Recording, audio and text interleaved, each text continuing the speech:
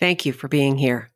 I acknowledge that the city of Hamilton, where I record this podcast, is situated upon the traditional First Nations territories of the Erie, Huron-Wendat, Haudenosaunee, Mississaugas, and the Chonodon of the so-called Neutral Tribes. Hamilton is also directly adjacent to the Haldimand Treaty Territory. Hamilton is home to many Indigenous peoples from across Turtle Island, and this land acknowledgement is a small gesture to recognize the rich history of this land, and so that I can better understand my role as a settler, as well as a neighbor, partner, and caretaker. Miigwech, thank you. Welcome to the arena, where sometimes the hardest part is showing up. My name is Linda McLaughlin. Thank you for being here. For many, pregnancy and motherhood are a natural part of life. But for an increasing number of women, the process of becoming pregnant or having a child is not easy or straightforward. For any of my listeners who may have been through IVF, miscarriages, or the loss of a baby, this may be a difficult episode. My hope is that it also sheds some light on how we can best support someone grieving this kind of loss. Thank you for listening. This is episode 48. So I have to laugh because here I am in this lovely fuzzy sweater and you've got shorts on because, of course, I know it's we're to different ends of the world. So yes, gosh. So you had a bit of a busy morning. Yeah, so my daughter has her last day of school today before they close up for summer break. So then she's off until right towards the end of January. And my son's at childcare, so dropped her off, dropped him off. You know, it's just the chaos in the morning of, come on, get ready. Come on, what are you doing? Get ready.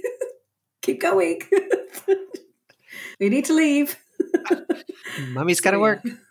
Mommy's got to work. Yeah. So yeah, but anyway, I got them out. They're all at childcare at school, so it's fine. It's good. Very good. And on our end, of course, we're moving into the winter holiday as opposed to the summer holiday. There you go. We've talked about the weather. Got all those things out the way. Exactly. I just want to say thank you again for agreeing to do this interview. We had a very powerful conversation a few days ago, and I've been reflecting a great deal since we chatted. And so thank you again. Absolutely. No, it's lovely to be here. Thank you. You're welcome. I've written my classic intro. It's rather lengthy, but I wanted to give listeners a bit of a context for your story, but lots of room for you to fill in the details of what you've been through. And so I don't mean to make it sort of skimming along the top, and that's not my intention, to avoid some of the deeper issues, but also invite you to back away from anything where you might feel like it's taking you back into some very traumatic stories. Sure. You're free to go as deeply or as factually as you feel like you can. Niti Nadarajah, you're a sister, daughter, and senior counsel at Philip Morris in Australia. You've been a lawyer for 18 years, and you've worked in private practice in Australia and the UK, and are now in-house at Philip Morris. You are the mother of 4 babies. You have a 7-year-old daughter and a 2-year-old son. Between their births, you experienced the anticipatory joy of pregnancy and the very private devastation of miscarrying 2 babies. You had a thriving career. You and your husband wanted to start a family, and you were blessed with a daughter. But looking back, you feel that you may have had a bit of postpartum after her birth. A few years later, you were pregnant with your second child, and you shared with your family and your daughter, who was 3 at the time, that she was going to have a baby brother or sister.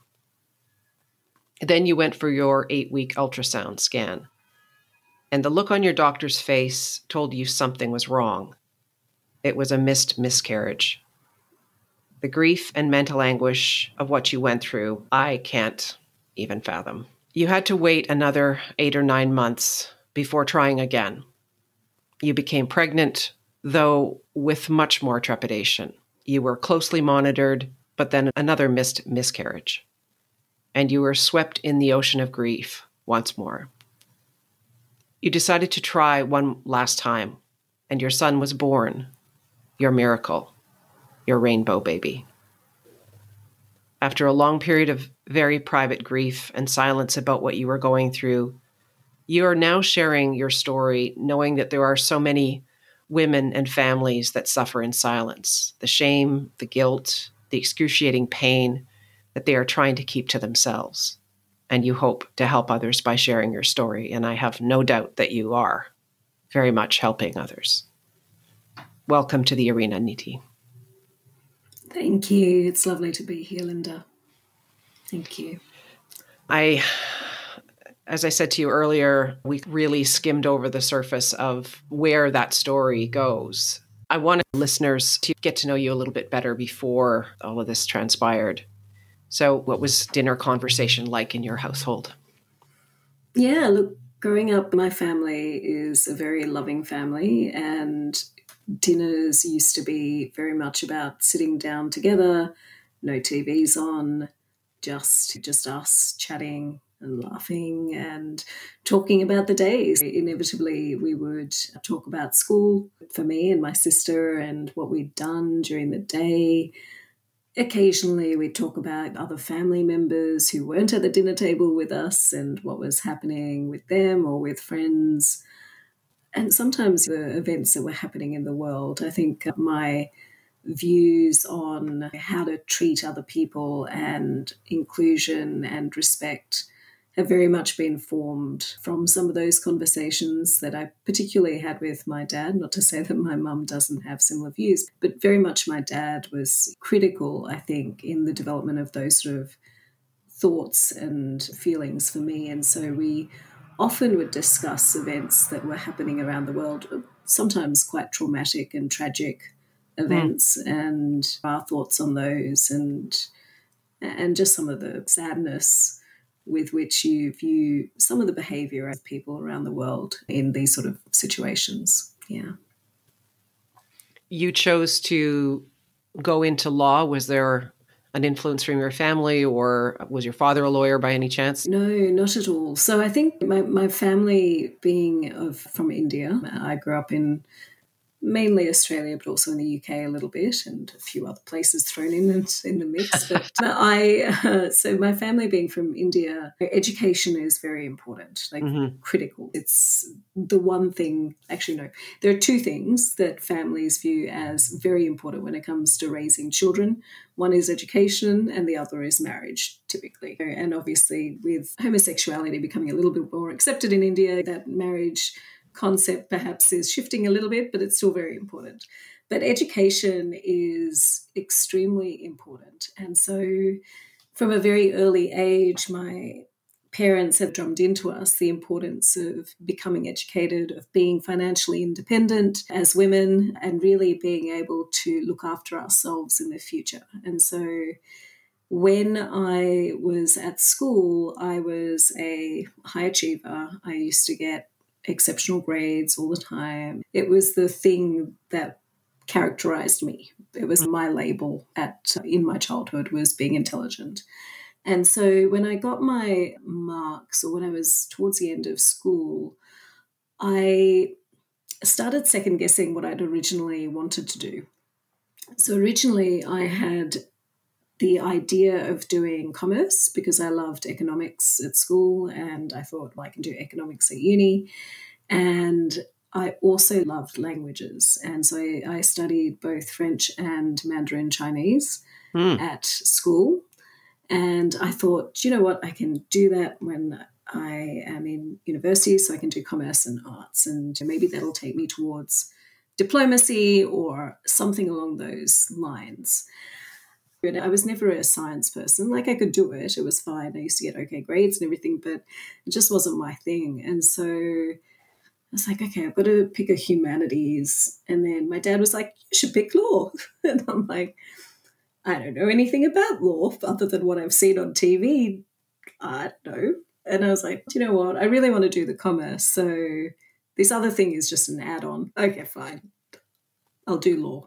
And so I applied for law and with commerce, and I got in. And at the time, double degrees in Australia were really common when you did law. Yeah, so that's how I ended up in the law. It wasn't intentional by any means. It was very much last minute. It's funny how things work out sometimes, and you end up somewhere in life that you would never have imagined to begin with. So moving ahead, you've now got this career, you've gotten married, and you're wanting to have children. And so your first pregnancy was seemingly smooth. You had no difficulty getting pregnant and have a beautiful daughter.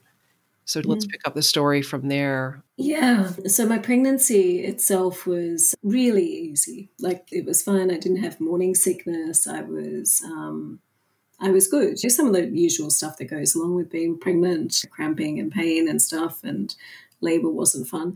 But generally it was okay. It was good. And then I had her, and we were in the hospital, and she lost more than 10% of her birth weight.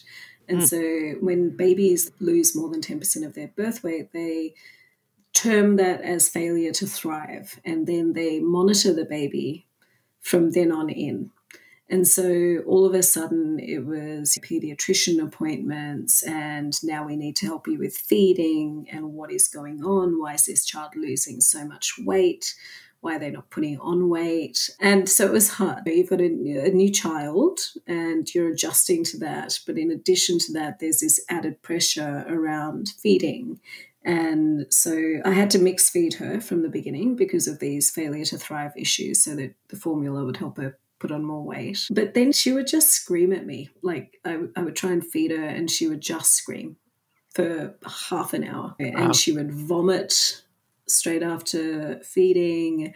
And so I was a mess. And then the pediatrician, the nurses, doctors were telling me, you have to wake up in the middle of the night to feed her again. You have to give her an extra feed at night. And I was like, I am breastfeeding, formula feeding, expressing. So literally I would feed her, put her down, express, and then within an hour she'd be up again for another feed. And so I was like, I'm doing that constantly. I have no time to do anything. And then I need to wake up in the night as well. So there was that. And then it was just really hard. There was so much going on at the time for me personally as well. And I was just, I think, going through the motions. Like, I felt at times, what have I done? Why have I had a baby? This isn't what I thought it would be like. Do I really want this? And so I started second-guessing everything. And the second-guessing wouldn't last for very long, because then I'd, look at her and I'd be like, this is why I had you. You're beautiful, even though you do have these issues at the moment. And it's difficult too, like when you're a new mum, there are so many people giving you their opinion, and you've got so much noise surrounding you. And I was like, through all this noise, I could tell something wasn't right with her. And I was like, there's something that's not quite right. And I went to the pediatrician in one appointment and said, I think she's got reflux because she's vomiting a lot. She seems to be in pain. I think she needs something to help her. The pediatrician was like, it's not reflux.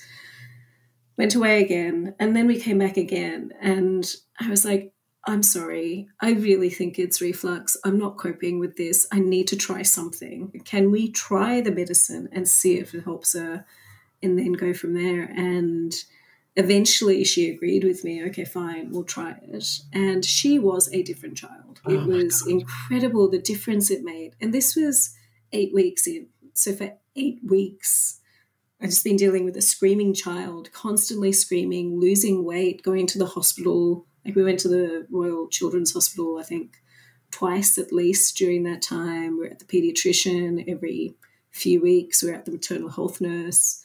I was going to breastfeeding clinics. It was chaos. And so when I looked back on it after I'd gotten through this fog many months later, I was like, I was actually quite depressed at the time. I couldn't see it when I was there. But I genuinely do now think that at the time I was going through some postnatal depression at the time, and I didn't have time to think about it. But it was beyond just fatigue for me at the time. I actually was mentally just sometimes just not there. Like I remember sitting there one day in the middle of the night in my chair, and she was just screaming. I just sat there, didn't do anything. I'm just sitting there. I can't comfort you. I don't know what to do. It's just literally just sitting while she screamed. And I look back at that now and I go, that was abnormal, because if a child is screaming, normally you reach out to comfort it. But I literally could not even do that at that point in time because I was so beyond overwhelmed with everything. And it took me a long time after that first year of her life to think about wanting to have another child. I always wanted to have another child because I have a very close relationship with my sister. Mm-hmm. But it took me a long time to go, I'm ready to go there again, because it was so traumatic for me.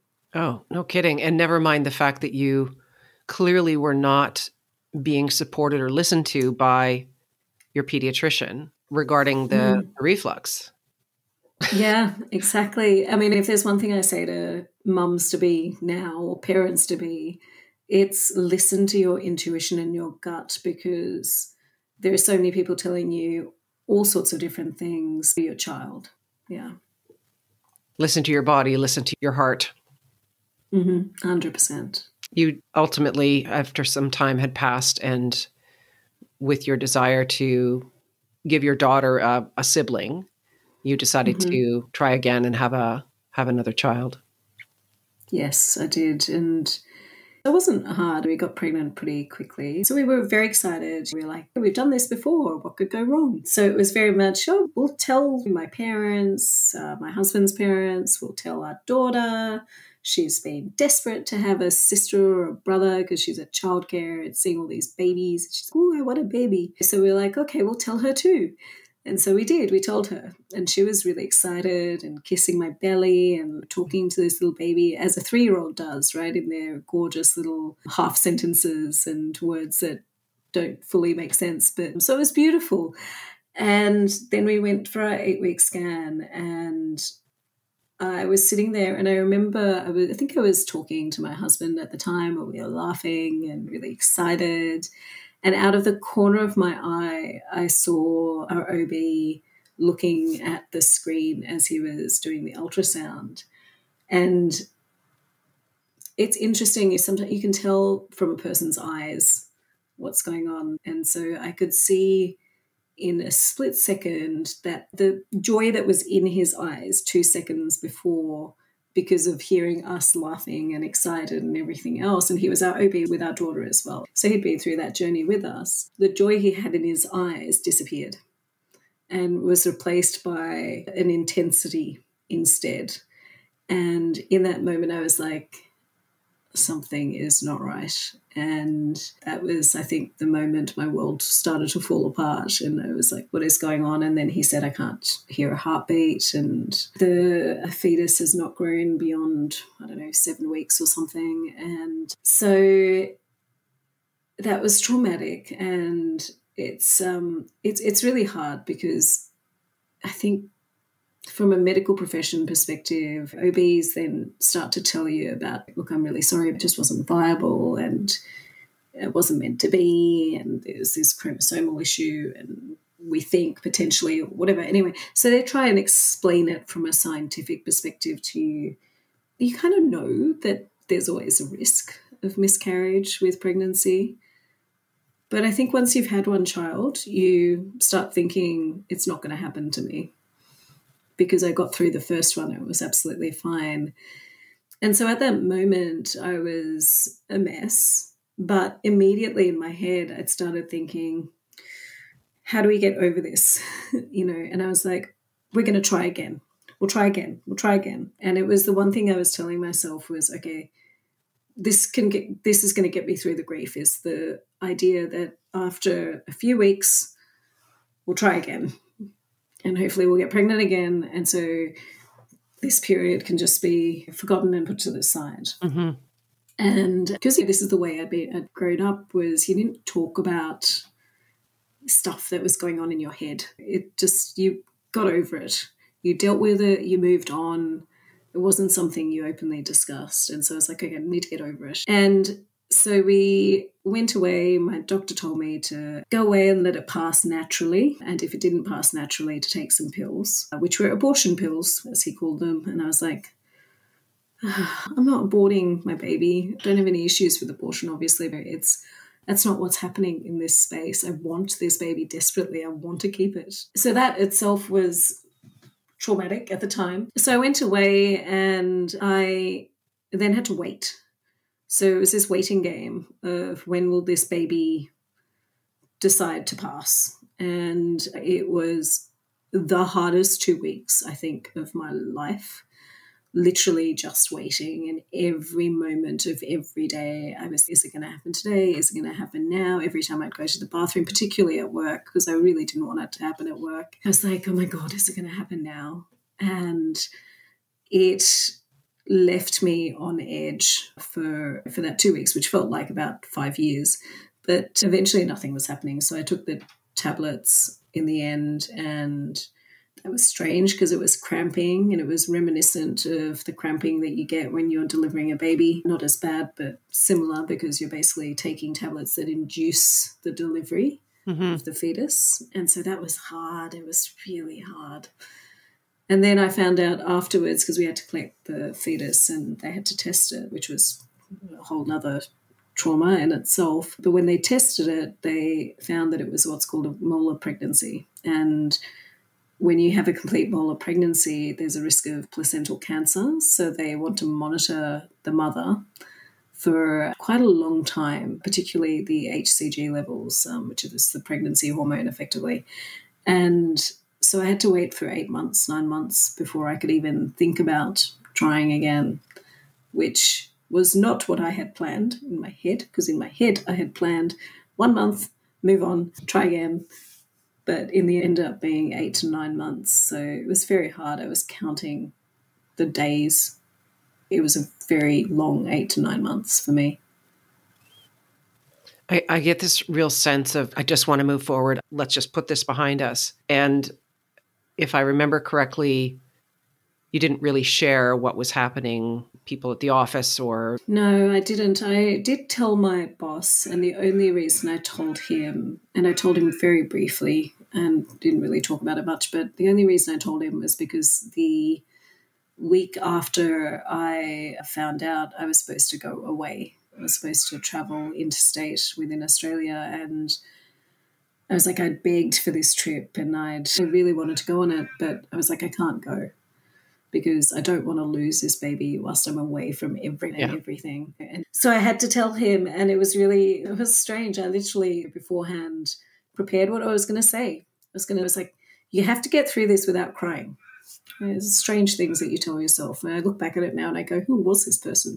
Because it's not me now. But I was like, I cannot cry in this conversation. I need to go in and be matter of fact and say, this is what's happened. I can't go on this trip. And that's it. I got through about 5 words before I started blubbering. And he was really good, and he was very understanding of what was going on for me and was great. But that was literally the only conversation I had. I didn't tell anyone else at work. I did tell my sister and my parents and a few friends, and had support from that perspective, but didn't tell many other people. And it was amazing, actually, when I told friends, the number of people that said to me, oh, I had a similar experience, or I had, a miscarriage too, and it was really traumatic. And I was like, you're a really close friend. Why do I not know this? Yeah. There's some sort of little duck or something in the background that I can hear. I think it's like outside. Yeah. It's okay. So you're like, oh my God, okay, you're telling this really wrenching story. And just whack, whack, whack. Anyway. Can you hear it? It's a bird outside. Yes, I can now. It's a bird outside. It's a bloody kookaburra. That would be even worse. Then it would be laughing whilst I was telling my story. I didn't mean to interrupt, but I thought if it's like some little child's toy or something, it's like, let me put that away. No, it's uncontrollable because it's a bird outside. Fair enough. It's just very loud. It's all right. It's all right. people shared that they had similar experiences. And yeah, it was nice to know that I wasn't alone by hearing these other stories. But it made me realize at that time how much I wished I'd known more before. right. And it's not that you want to know everything about the trauma that attaches to these situations or events, but I wished I'd known more. I wished I'd been less naive about the chances of miscarriage when you've had a child already, so secondary infertility. And it just made me think, why do people not talk about this? But then, I still didn't talk about it at the time. I was just like, I'll talk to my friends about it, but that's it. But it did make me at the time just realize how little awareness and discussion there is about this. I hadn't heard about a miscarriage until I had one. My idea in my head was that if I was going to miscarry, there would be blood and cramping, and I would know it was happening, because that's what the movies portray. That's what you read about, you hear about. You don't hear about babies just passing inside your belly without you knowing, and it's staying there. And that for me was really hard, because it was like, I have this thing inside my belly still. I have this baby inside my belly and it's still there, but it's dead inside me. It's a really hard idea to grasp and to just come to terms with. I did have a few friends that had gone through a similar thing, and so I took a lot of comfort from talking to them about their experience, and likewise mine. It's still, even then, it's hard. You still don't talk about it in huge detail.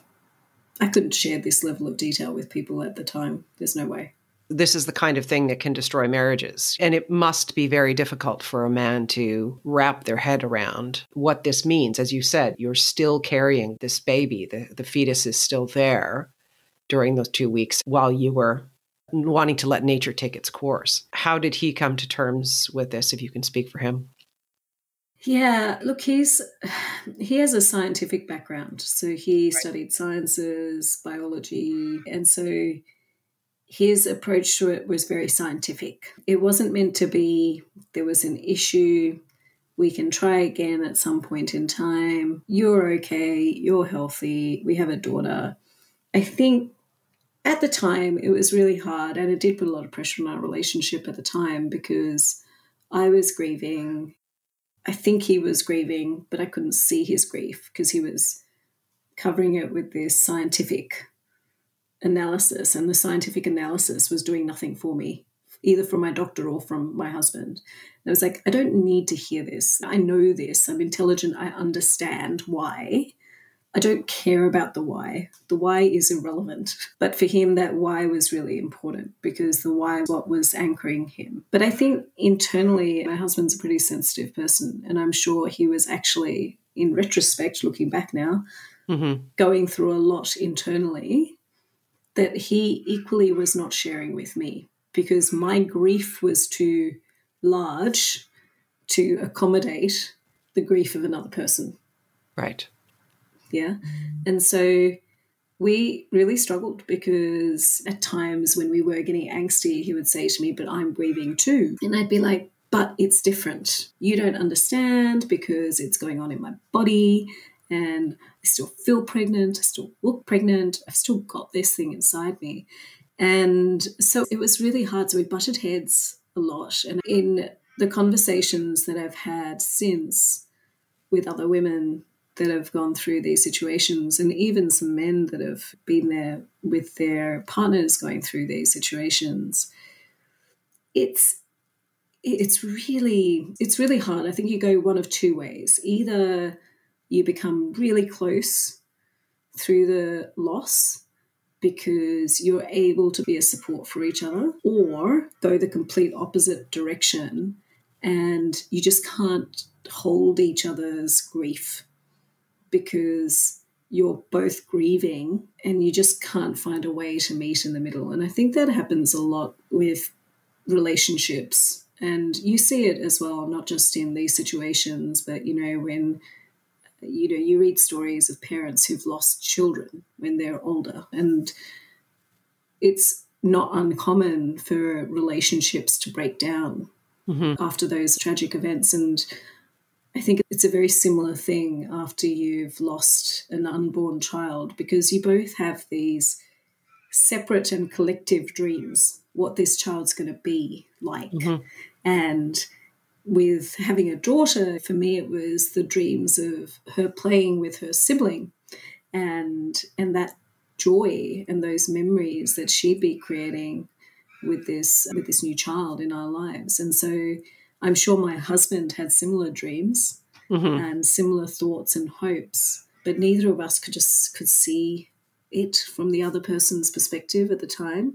It probably took me coming out of my grief from that whole year of dealing with the two losses, and potentially even after having my son, to be able to look back and go, do you know, I wasn't there for him either during that period. He was trying to be there for me in the way that he thought best. He was probably suffering as well, but I couldn't hold space for him at the time. And you had a third pregnancy and again lost that baby.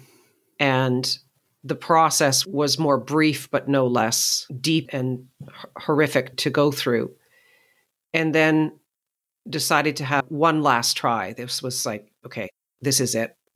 We're going to try this again. But it was very difficult to be that joyful pregnant woman with the son who was ultimately born and is living, to try and put aside those feelings of dread and anxiety. Yeah, really hard. I was anxious, I think, for my entire pregnancy with my son. I didn't enjoy a moment of it. It was literally, I found out I was pregnant, and instead of the joy that I'd felt in the second pregnancy, the one before any miscarriages had happened, it was very much, oh, okay, all right, we're pregnant. Ooh, sigh. Okay, all right. Let's see what happens now. And it's very much you go into it with the worst expectations rather than with joy. And so I tried to not allow myself to dream. I tried to stop myself from thinking about the future. We definitely did not tell our daughter, either in the third or the fourth pregnancy. So we didn't tell her until quite a bit later, because I was like, I just can't deal with that again. It was really hard. And then even when we got past the first trimester and told people, it was still really hard, because I was like, people would come up to me and be like, oh, congratulations, are you pregnant? How exciting. And I'd be like, okay, thank you. I'd be like, now it's real. Like, now it's out there that I'm pregnant. Now what happens if I lose a baby? And so for me, it was even post that period where the chances go down of you losing the baby, I still like, I'm going to somehow lose this baby. It's not going to happen. The world is conspiring against me. This is just not going to happen. I cannot hold on to any hope whatsoever. And so all the way through till the end of the pregnancy, and until I actually hold him, it was like something is going to go wrong. And towards the end, I had complications. He had to be delivered 3.5 weeks early. There was a chance I had a condition towards the end that could potentially affect his heart. So I was like, here you go. It's happening. It's happening. This is what I dreaded all along, and it's happening now. And so it's really hard. I think this is why I talk about this stuff so much now. I think people who haven't been through this grief don't understand the magnitude of the trauma you experience when you're going through these losses, but not just when you're going through these losses, after the losses. It carries forward. So with each of my losses, the second miscarriage that I had, it was a little bit briefer in that I had a D&C straight away. And so it was like literally I found out that morning, and by the afternoon they'd removed the fetus. And I kept going because I was like, I've been promoted at work. I need to keep going. I need to impress people at work from a work perspective. Let's just move on from this and just get on with life. And I was traveling and I was recruiting people and all sorts of things at the same time. But the trauma was very much there. I was doing all these things, but also on autopilot and collapsing into a mess at home. And so all of my grief would become this avalanche of emotion when I arrived back home. It was like whilst I was taking off my coat I'd be like, okay, now I can take off this mask that I've been wearing all day and just, okay, now I can express what I've been feeling for the entire day and what I've been holding inside. And that was hard too. And I think I wasn't the nicest of people to be around at the time in my personal life, because I was trying to be my normal, usual self at work. And so all of this other side was exploding at home. And yeah, you try and just get through things and keep moving, and it really does impact you forever. And I say now, and I say this now to people, that adversity and challenges, tragedy, they make you who you are. And I have my personality, my empathy, my compassion has very much been shaped through these experiences. And these experiences now inform who I am, what I do, and what I'm passionate about now. So there is something that has come out of this that is amazing from a personal perspective. But yeah, it's so hard when you're going through it. When you're going through it, it's hard to see beyond that fog. And it doesn't help for somebody to say, there's a reason this is happening. Exactly. It's the sort of thing, talk about it now. In that moment, I don't know that I even needed words. And I say this to people now in these conversations and I think this is something that in the workplace people have to get better at, is how to hold space for people, not just in pregnancy loss situations, but in grief situations or with mental health issues or other things that are going on for people. How do you hold space for people? And often I think we try as human beings to fill space with words. There's a pause. There's silence. We need to fill it. We need to say something. We need to make the person feel better. In most of these situations, there are no words that you can use that are going to help that person feel better. It is just not even within your capability to do it. The best thing I think you can do in that situation is be there in compassionate silence for the person. Obviously, we're in a COVID world now, but in a non-COVID world, that physical touch, hugging someone, touching them to let them know that you're supporting them, that you're there for them without necessarily saying it in words, because you don't often need to. That to me is more powerful, and I think that's what I needed in that time. And it's something, I don't know. I don't know that the medical profession will ever change in this space, and I think they have to have a degree of armor around them because they deal with so much as well. They would see so much loss, and you have to be a little bit not desensitized to it, but you have to create a barrier so that it doesn't impact you so deeply as well. I can 100% understand that. But I think to some degree in these moments, it would be better to sit in silence with a person. The explanations can come after the fact. Yeah. So I have a ridiculous question. Sure. What event in your life has had the most profound impact on you?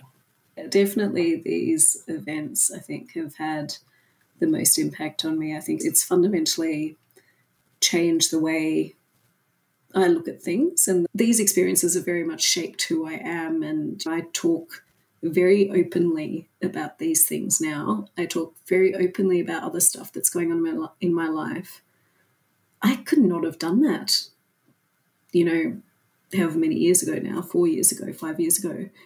There's no way I would have done any of that. I was known amongst my family, close family, as being someone that just didn't share. I didn't talk about stuff. Not even to my sister, who I had probably the closest relationship to, not to my husband. I wouldn't share this stuff. Like there's nothing, there was a big barrier in the way, which I think is partially culturally developed through my upbringing and things like that. It's just not something you talk about. Mental health it has very much been, I guess, low on the radar in many societies, including Indian society. And so I just wouldn't talk about it. And I think this has fundamentally shifted my approach to life And now people say to me, "How, my God, you're so vulnerable. How can you be so vulnerable?" And I'm like, it's funny what tragedy does to you. Mm-hmm. What does it mean to live a courageous life? I think to live a courageous life for me means talking about your truth and standing for the things that you believe in. I wrote something the other day on LinkedIn. I had written this post about a month and a half ago about my daughter asking me about gender pronouns. I think she'd been looking at a photo I'd put on LinkedIn, and she saw the she, her after my name, and she said, Mummy, what's this about? Why do people put these pronouns, or these things, these words after their name? And so I was like, okay, how do I explain gender, binary, non-binary to you? And so I was explaining it to her. Anyway, afterwards, and she was very accepting of the whole thing. And it's amazing how kids have this ability to just be so accepting and matter of fact and, okay, that makes sense to me. Good. I don't need to ask any questions, because it's just their reality is different to the reality that we grew up in and that we knew and have been influenced by. And so I wrote this post a month and a bit ago about how I was encouraged by the fact that kids nowadays are able to ask these questions and have these conversations. And some of the comments I got back from people who don't believe in gender non-binary were horrific. Oh, yeah. Just horrific. And I was reflecting on it, and I was like, I could literally go, I'm not going to talk about this anymore, and shy away from that conversation and be like, it's fine. It's not my reality. So do I really need to talk about it, right? Mm-hmm. Or create an excuse not to talk about it? And I reflected on it. I was like, no, this is important to me, like inclusion, diversity, acceptance of other people, listening, empathy. These are all things that are fundamentally at my core from a values perspective. I'm going to talk about it. And if these people come out and have these views, then so be it. But there's other people out there for whom awareness might grow as a result of me talking about these things. And so for me, living a courageous life is about not just talking about these things, but taking action, doing things to further your passions, your values, your beliefs, trying to leave the world in a better place, right? Whatever that little bit that is that I can add to it, that for me is living a courageous life. Which is related to my next question, which is, what is your legacy? I think that is my legacy. I think my legacy is two things. I want people to know, looking back, who I was, not what I did. The what I did is a very small part of my life. Yes, you spend a lot of time at work. It's a small part of my life, right? At the end of the day, I want my legacy to be about who I am, what I cared about, and the fact that I made a difference somewhere. That's it. And the word visibility comes to mind in terms of perhaps the previous version of Niti was less willing to be visible. Your grief, in your allowing people to be aware of what you thought or felt, whereas this new version, this sort of cracked open version, is a little more willing to be visible and seen and heard. Yeah, it's amazing. I think leaving aside my miscarriages, I think the pandemic as well has really shifted my outlook on everything, on life, on work, on family, on values, everything. And I think for me, it has become critical for my own personal sense of wholeness to do these things, to talk about these things, to share, to bring awareness to issues that need more awareness around them, and not just pregnancy loss, I think many other things as well. It's become a driving factor and now informs my energy. It's a part of it's just a part of what makes me who I am, which was very different to where I was a few years ago, as I've said before. And the pandemic has really, I think, added to that. It's accelerated that journey for me and really made me very aware of the fact that life is short. And if I want to make a difference, I can't wait to make a difference. I have to start making a difference now. There's no time to wait or to just sit around and go through the motions and just do what you've always done and think, someday I'll do something. That someday is now. That's wonderful. What would you do on your last day? What would I do on my last day? Spend it with my family, I think. 100%. My family, my closest friends, I think. Literally gather the people I loved close to me, laugh, eat, drink, have fun, not dwell on the next day that isn't to be, but to really enjoy that last day. Yeah. And if you had the opportunity to have a conversation with someone for 5 minutes, person could be living or dead, who would that be? Interesting question. Who would I talk to? I don't know. You've stumped me. You heard it here, folks. I stumped a lawyer. You did indeed. No, I'm struggling. I don't know. Oh, hang on. Maybe if there is one person, I think Buddha is who I would talk to. So I'm not religious at all. My parents are not very religious at all. My dad says he has no religion. But we grew up with Hinduism, and we're very much encouraged to learn about everything and to absorb everything and to make our own choices in life about what we choose to believe in and what we don't choose to believe in. And so for me, when I grew up and when I started traveling, I was mesmerized when I was in Vietnam by the temples over there.